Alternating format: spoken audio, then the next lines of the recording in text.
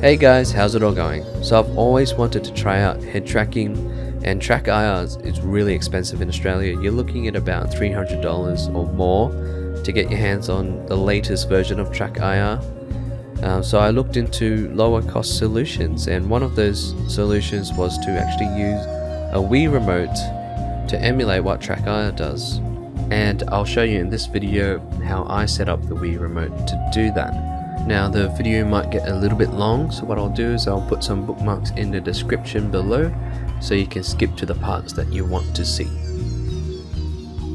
You might be wondering how head tracking actually works. So TrackIR's solution is to use an infrared camera that's mounted to the top of your screen. On your head you'll mount 3 LED infrared lights, and that camera will see those lights as points, and the software is able to track those points in space. 3-point tracking means that the software is able to detect a wider range of motion, so not just the rotation of your head, but also the translation of your head. So say if you lean left and right, or if you raise your head up and down, or if you lean in towards the screen or back away from the screen, the software is able to track all of that with 3-point tracking. Now the solution that I'll be using with the WiiRemote and Wii Sensor Bar will only be single point tracking, which means that only rotation of the head will be tracked and not the translation stuff. I could use 3-point tracking with the WiiRemote, but that means I would have to go out and custom make my own 3-point tracker, which actually isn't too hard, and there's lots of tutorials out there on how to do that. I'll link to one of the tutorials in the description below, but I just wanted to use what was already available to me. So my setup for this experiment was to mount the WiiRemote to my head, and I did that just by attaching the remote to a pair of wireless headphones. I put the Wii Sensor Bar on top of the monitor, and it's kind of backwards because normally you would have the emitter, which is the sensor bar, on your head, and the gun or the camera on top of the monitor, but I found that this particular way of having the WiiRemote on my head worked better for me in my testing. Then I connected the WiiRemote to my computer using the Toshiba Bluetooth stack, and the reason why you need to use a Toshiba Bluetooth stack is because the default Windows Bluetooth stack, while it will allow you to connect the WiiRemote to Windows, it won't allow any other software to see the remote, so it's basically pretty useless. There is another Bluetooth stack out there that you can use. It's called Bluesoleil, and you can purchase that from their website. Now I went with the Toshiba Bluetooth stack because it's a free download. It does come on a 30-day evaluation trial, but there's actually no way to purchase the stack unless you purchase a bit of Toshiba hardware, but there is a registry fix to get around that. For the actual head tracking software, I'm going to use a bit of software called FreeTrack, which is the only free head tracking software that can actually detect a WiiRemote. The only problem with FreeTrack is that development has kind of died on it, so it hasn't been updated for a while, which means that the latest games, for example Elite Dangerous, aren't actually compatible with FreeTrack. To get around this compatibility problem, I'm going to use another bit of software called OpenTrack, which has more compatibility with newer games, but it can't see the WiiRemote, so I have to use both OpenTrack and FreeTrack together. Here I've got some gameplay impressions from Elite Dangerous. I'll be doing Take on Helicopters and iRacing as well. But first up is Elite Dangerous. I've overlaid the FreeTrack software in the top left corner here, so you can see what's actually happening with the tracking. And you can see that it works really well. The head tracking's very quick and very smooth. It's very responsive.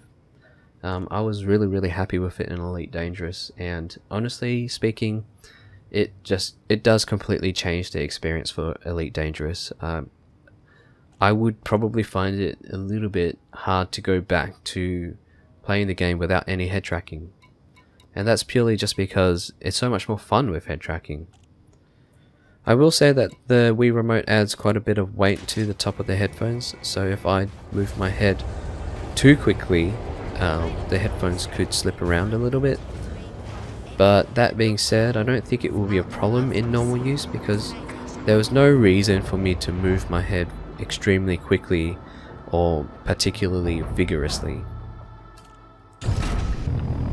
So here I am playing some Take on Helicopters, and I have to say I really liked having head tracking in Take on Helicopters. It made the game so much more immersive and so much more fun to play. The head tracking actually feels really natural. I thought it would feel a little bit weird because the ratio of your head movement to game movement is not exactly 1-to-1, because if it was 1-to-1 there's no way you could look 180 degrees left and right. But it wasn't as weird as I thought it would be, and it actually felt quite natural. You do have to be a little bit more deliberate with your head movements because the ratio is not exactly 1-to-1, but it doesn't take long to get used to at all. So for my final gameplay test, I've jumped into a practice session in iRacing, and you can see that free track is working perfectly fine here as well. I think iRacing was actually the most challenging game for me in terms of getting used to the head tracking, because I found I was making more mistakes on the track with the head tracking than I was without head tracking. That's mainly because I've kind of trained myself to race without any sort of head movement, so just looking straight, getting used to the fact that the camera just points in one direction and you can't actually move the camera around. And the other thing is, because the head movement again is in a 1-to-1 ratio, you do have to kind of think about how you're moving your head. You have to be more deliberate about your head movements. And in a racing situation where everything's happening so quickly, everything needs to be somewhat second nature to you. So accelerating, braking, steering, changing gears, all of that needs to be second nature to you to be able to react quickly. And with head tracking, that's just adding another thing on top of all the other things that you're doing that you need to practice with and get used to, get comfortable with before it becomes second nature to you. So yes, while head tracking in iRacing is great and it's going to be a big help, you can look into the corners, you can check your side mirrors, you can check out the windows for other cars. I think that the reality of the situation is when you first add head tracking to something like iRacing, you're going to see a performance decrease. You're going to be a little bit slower, and that's simply because you've got one extra thing you have to think about, one extra thing that you have to put practice into using. And when you get 100% comfortable with it, when it becomes second nature to you, that's when you'll really see the benefits of the head tracking technology.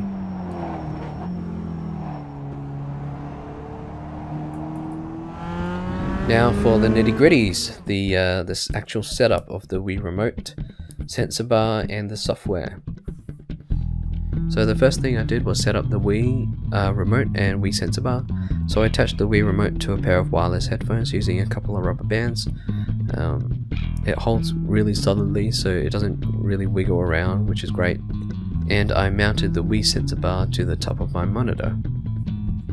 Then all I need to do is connect the WiiRemote to my computer via Bluetooth, and I use the Toshiba Bluetooth stack to do that. All I have to do is click on New Connection, then you push the 1 and 2 buttons on the WiiRemote to set it to Discovery Mode. You'll see the 4 blue lights flash when it's in Discovery Mode. Just follow the prompts in the Toshiba software and the WiiRemote will connect. To check if the WiiRemote was working properly in Windows, I downloaded a bit of software called WiinRemote, and you can see that when I shake the WiiRemote, the motion sensor graph moves, which means it's working properly. Once that's done, I turn on the Wii to power the sensor bar, which is important, and I run OpenTrack in administrator mode. Now I can do that by using the right click menu or going to the properties and setting that up permanently. In OpenTrack, I just make sure that the tracker is set to Point Tracker 1.1. You can click on the ellipses to see more options, and you can see in the options that it will be using my webcam, but it doesn't really matter what device OpenTrack will be using because I won't be using OpenTrack for the head tracking. I'm only using it as an interface with the game. I set the protocol in OpenTrack to FreeTrack 2.0 Enhanced, and then all I have to do is click Start and leave that running in the background. Once that's done, all I have to do is start the game, and I've chosen Elite Dangerous here because I know for a fact that Elite Dangerous does not work with free track. Once the game is running, I Alt-Tab back to OpenTrack, and I can check that OpenTrack has detected the game because it will say the game's name in the title bar here. If the name of the game is not appearing in OpenTrack, you can try closing the game down and restarting it. If it still doesn't appear in OpenTrack, then it's possible that the game's not compatible with OpenTrack, but I don't have that problem here. So once I've verified that the game is working with OpenTrack, I just click stop under the controls, and then I can start free track. Now free track does need to be started in administrator mode as well, and I set that up in the properties beforehand. In free track I select the source, which is WiiRemote number 1, and click start. Once I click start, I'll be able to see a representative 3D model on the left, and on the right hand side I'll see the position of the infrared LED. Next to the start button there's the center button, which basically allows me to designate the default center position for free track. So say for example I'm looking straight at the screen, but the 3D model is maybe skewed to the left or to the right, then I can just hit the center button and reset that. Once free track has been started, just Alt-Tab back into the game and the head tracking should work. So the last thing I need to do in free track is tweak the curves and the sensitivity settings. To tweak the sensitivity, you do that in the profile tab. You can save it as different profiles for different games if you like. And to tweak the curves, obviously you just click on the curves tab. Now what the curves actually do is it allows you to apply sensitivity in a non-linear fashion. So the way to think about the curves is the bottom, or the x-axis, is the degrees of motion that you will actually get in game, so 0 to 180 degrees. And the y-axis represents the field of view of the camera that you're using. So in the end what the graph represents is how much your real-life movement translates to in-game movement. The other thing to note is there's actually 2 tabs, one for rotation and one for translation. I'm not going to bother with the translation tab because I only have single point tracking, but the translation tab basically works the same as the rotation tab. So under the rotation tab there's 3 graphs, one for yaw, which is pointing your head left and right, one for pitch, which is pointing your head up and down, and one for roll, which is obviously self-explanatory.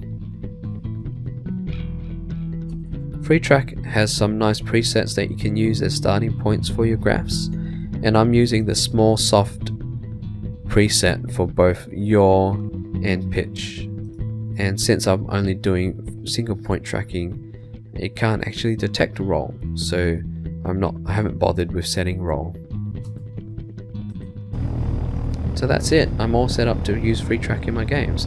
It's actually really easy. It's a long explanation for something that's not that difficult, to be honest.